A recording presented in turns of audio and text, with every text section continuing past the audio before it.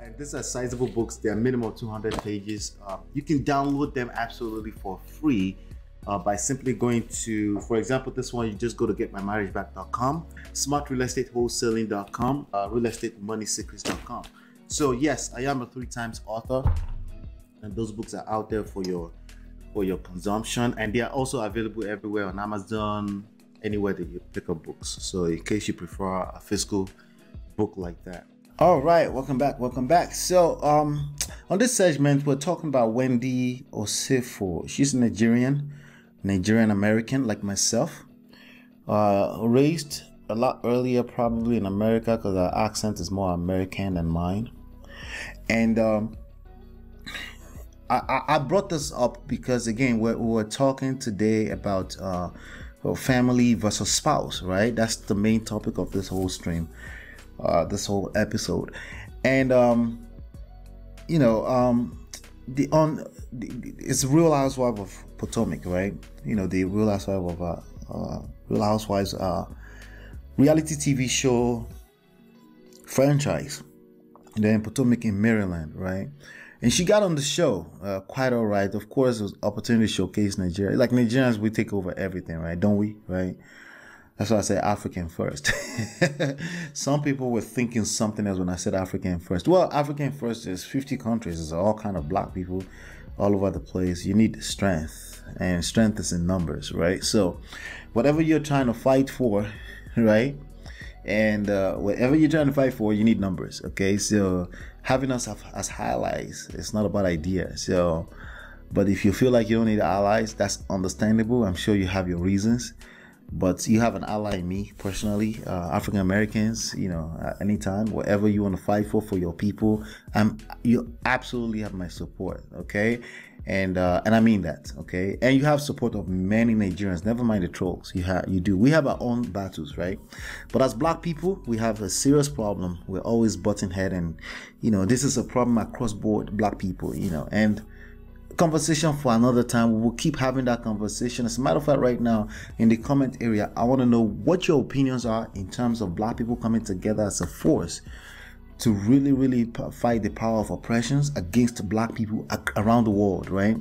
And then also I want you to speak to how the different tribes, because you have your tribe, I have my tribe, how they can still work on their own individual things. I want us to keep talking about that because that is a very important part of the conversation. I respect the Showores of this world. I respect the Tariq Nasheed of this world. I respect the people that are the activists in Africa, the Pan-Africanists, whatever your belief system, the self-determination people, the One Nation people. I respect all of that. It's not right and wrong. It's just our perspectives, In my opinion, I think black people generally have serious problems. With that being said, let's get back to Wendy Osefo, because I went through that. They showcased the Nigerian tribe. And there's all kind of rumors around cursed Nigerian tribe, all that bullshit. We're humans like everybody else, okay? So we have all kind of nonsense, cursed Nigerian tribe, blah blah blah. But anyway, this is their picture right here. They made it to the show and they showcased their family. And part of the things that was showcased is how this guy, what's his name? Eddie Osefo, the husband of Wendy, how he's been disconnected from his family, like basically because the mothers, they butted head, right? Because of that, they basically disengaged from his family. Now the mother was all over the show and she was showcased multiple times, but somehow this guy's family was not around. And this was very sad to see because I was almost in that situation before. I won't say almost, that's not fair, but I could smell it. I was like, wait, if I keep this behavior, if I keep encouraging certain behaviors, if I don't show up as a man, right, and put my foot down and do certain things that were risky too, because my wife had a place where she was coming from. She had certain insecurities and stuff like that. If I didn't handle it with care, I could potentially destroy families, which was almost destroyed in my case. I'll tell you that story another day. But I could see the struggle and the pain in this guy's eyes. The last and the worst thing ever is that you're doing some kind of christening for the baby and your own parents could not be in the picture. I don't know what happened there, but I could predict it. This thing there's patterns everywhere. See, when people say, oh no, our experience is different, I was like, yeah, you're right. With that being said, there are patterns everywhere. I could see these things from afar, right?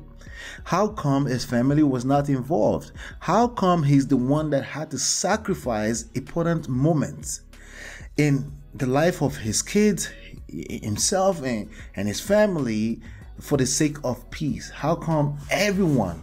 This is something that I stylishly kind of resent, not with my wife at all, but with the extended family. Extended family, like I said earlier in the earlier segment, they're irresponsible for the most part. And I've come to accept it as what it is, because again, they're not in your family. As a man, that's your responsibility. But when I see it, it still pisses me off. Like, back off. Like, you know how you see rain coming, like I called it earlier, I called it environmental factors, like the weather, like just things happening around that you can't control. The only thing you can do is learn how to navigate around it and still get to the result you're looking for. What you're looking for is a harmonious family, and frankly, his family are these 4 people you're looking at on the screen. That's just the bottom line. So when we say family versus spouse, right? The spouse is the family. I know the Sims don't like to hear this, okay? They don't like this. The person you chose to marry, you see when the scripture, that same scripture you like to quote when it's convenient for you, it says leave to cleave, right? Precisely. Your family is the family you started. Once you leave your mother, your father, you go start a family. So when you say family versus spouse, that's a stupid question, because the spouse is the family. Okay, everything else becomes secondary. Yes, including your mother, your siblings, right? Listen, I know it's very hard to make this decision. I know it can be hard for certain type of people. Sorry, you're not a simp. I'm sorry, okay? I know it's hard, okay? But it's like you're at a war, right? You're at war. You're on a war zone, a war front, and sometimes you have to make very tough decisions, right?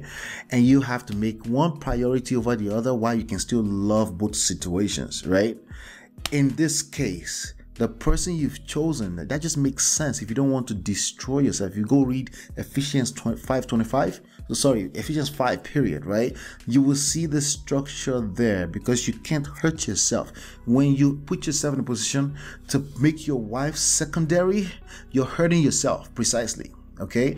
Because not only are you hurting yourself, your mother that you're trying to put on a pedestal cannot respect you because you're demonstrating that you're not man. And she can smell it. And if she's a good woman like most of them, she probably would try to tell you, like, what are you doing, right? You don't have to do that. And you're probably like, nah, mom, you came first, right? Mommy's boy. Shut the hell up, okay? There is structure in life, and you have to learn how that works. Sometimes that's a difficult thing, but you have to be able to see this and say, okay, why? Now, here's why, okay? When it's your wife, it's not about putting her on a pedestal. It's about treating everybody with respect, but everyone should be clear with the way you move. It's not something you have to say in words. I'm only saying this because I'm recording the video, right? It's not something you have to say in words. At some point, you just have to know that, hey, the wife, my children, she's gonna protect. If she feels good, everybody else will be happy. Oh yeah, this is all that going at the happy wife, happy life thing. Yeah, motherfucker, exactly. You have a problem with that terminology because, again, you lack depth. Okay, some people say range. No, fuck range. You lack depth, because in life it's about depth. It's not about how many people you can make happy at the same time. No, you lose the battle by doing that. It's about certain depth. You go in deeper, and that takes care of everything else, right? And that's how life works, right? But your problem is that you're trying to apply leverage in the wrong point. Okay, if you take care of this, everything else will be happy. That's just how life works. It's not something you get to choose. And if you go try to take care of every one of this, just because you're stuck in your ego, you're going to destroy everything, because the right thing will not get the right amount of attention. So what is this thing in this situation? The person you choose to spend life with.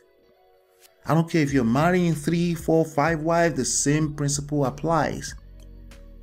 Sometimes it's going to be hard to make tough decisions, and it's hard to make, nothing is equal in life like that. You have to make a decision to strike at some point where it spreads out to everything else and make sure everything else is safe, right? So there was this video, you know, when I said they just want to be African first, blah blah blah. This is where that video came from. He had nothing to do with the FBA.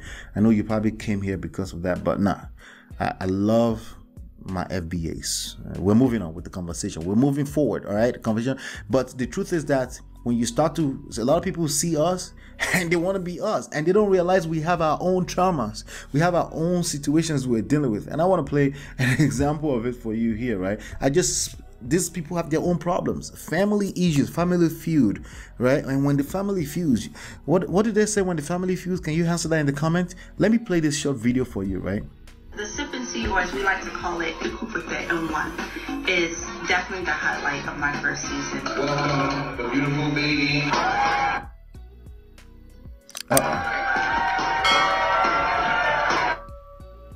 Uh-oh. Let's see if we can get that load.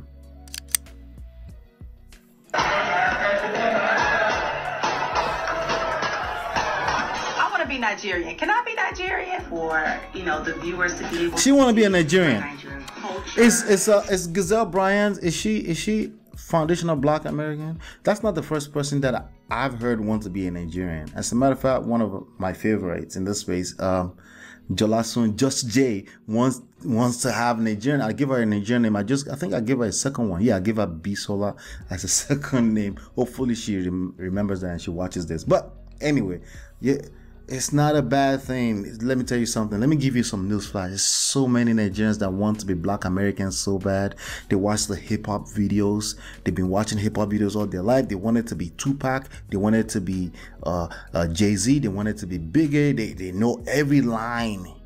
I can't see, we tend to forget to shed light on the beautiful part about all of these things, but we want to fight, right? I get it. Politics bring in the negative part of us. But anyway, no fight, okay? If you want to learn more about Nigerian culture and stuff like that, I will keep injecting a little bit here and there over time. I am an American by birth, Nigerian by heritage. I'm a Nigerian American. I am a proud Nigerian. Did I say that properly? Right? So here's the truth, okay? We will continue to have this conversation until we figure it out.